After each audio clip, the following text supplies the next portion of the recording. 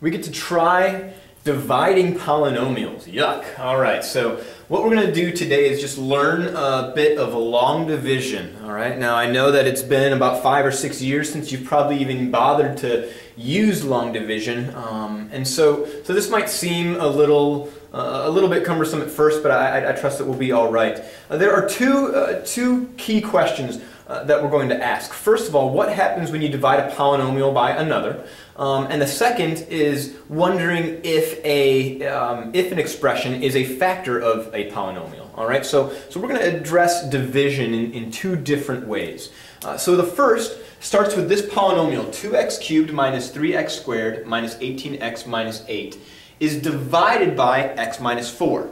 The approach that we're going to take here is the long division approach. So it's not going to be fun necessarily. It's going to take up a lot of space on our papers, but the work shouldn't be too terribly difficult. What we want to do is not necessarily ignore this -4, but what we like to do is look at this and say, how many times does this go into 2x cubed?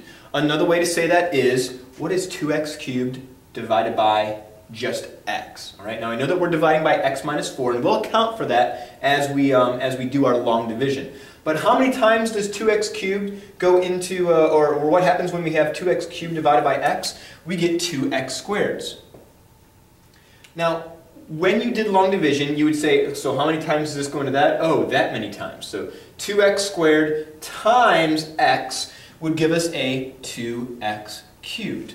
And 2x squared times -4, we've got to address both of the terms here. 2x squared times -4 gives us a -8x squared.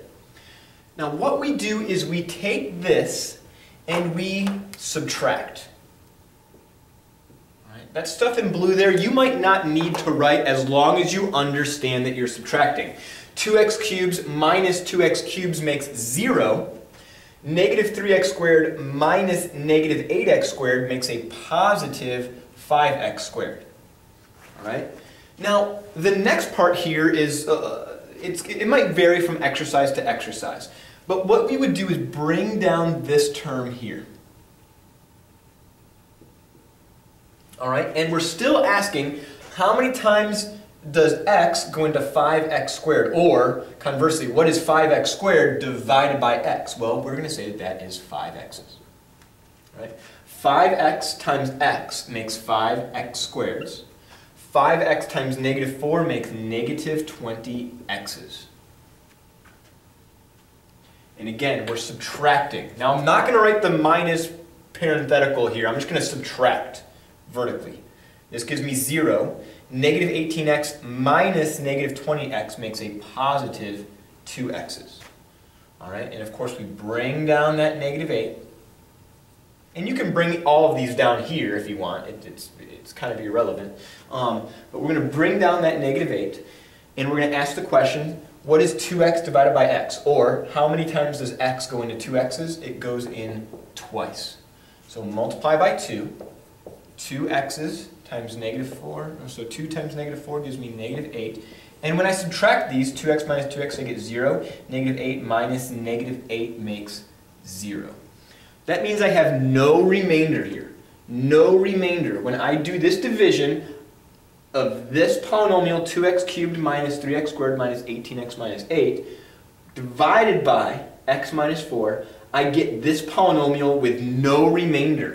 All right, that means that this divides perfectly. I can say that 2x cubed minus 3x squared minus 18x minus 8 divided by x minus 4 is equal to 2x squared plus 5x plus 2.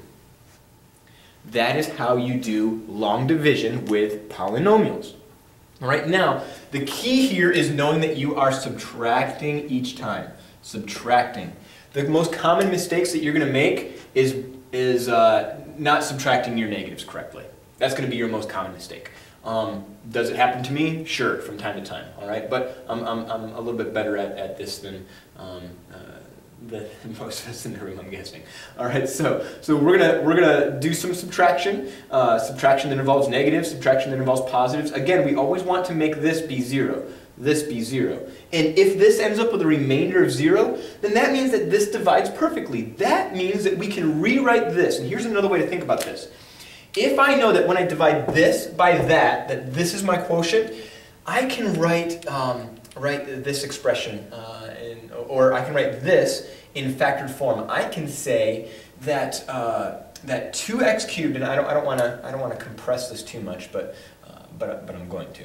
Let's go ahead and I'll just write it down here. I can say that 2x cubed minus 3x squared minus 18x minus 8 is equal to x minus 4 multiplied by 2x squared plus 5x's plus 2. All right, so we can actually rewrite this polynomial in its factored form.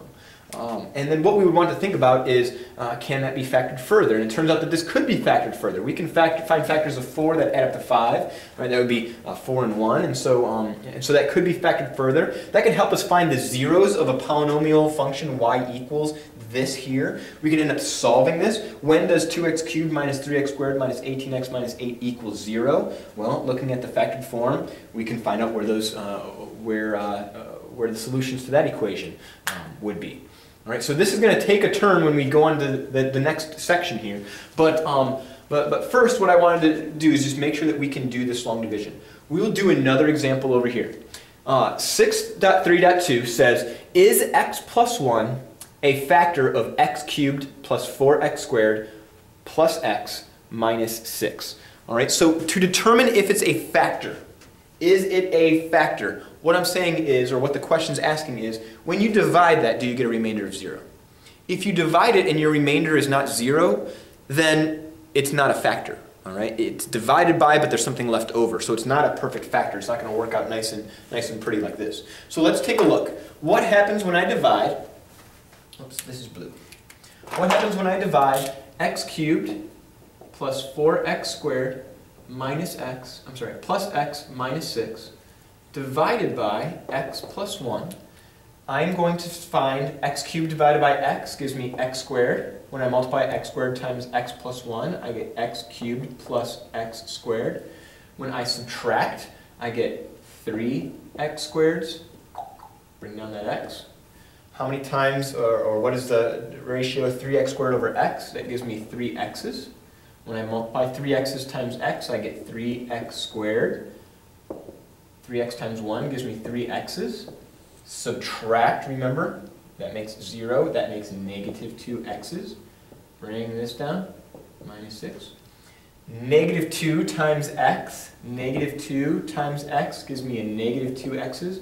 Negative 2 times 1 gives me a negative 2. You can tell that this is not going to give me 0. Negative 6 minus negative 2 is going to be a negative 4. Uh-oh. And there is nothing that I can multiply x by to get negative 4.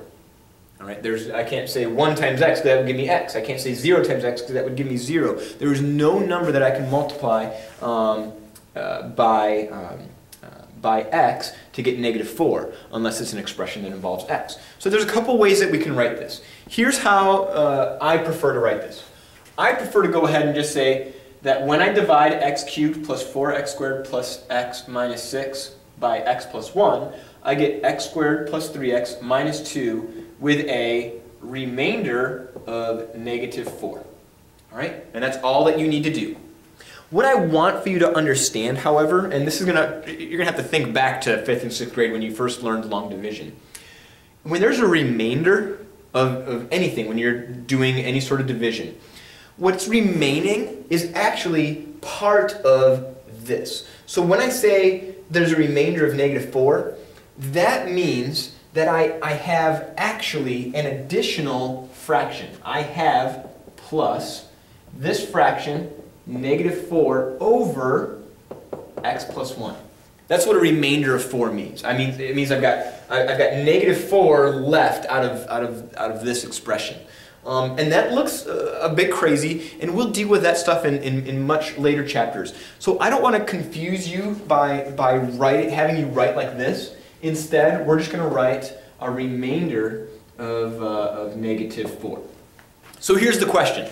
We did our long division. When I did this, I got a 0, so I could rewrite this as, oh, x minus 4 is a factor of this polynomial.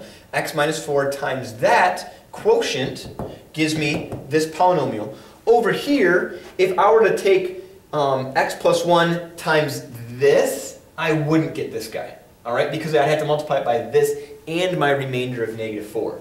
So since there is a remainder, is x plus 1 a factor of this polynomial? No, it's not. And I don't know if that showed up on the screen. Okay, barely did. Okay, so no, it is not, because there is a remainder. All right, there's a remainder of negative 4. If there's a remainder of anything, then this factor, then this polynomial is not a factor of this polynomial. Right? So if there's any remainder, it is not a factor.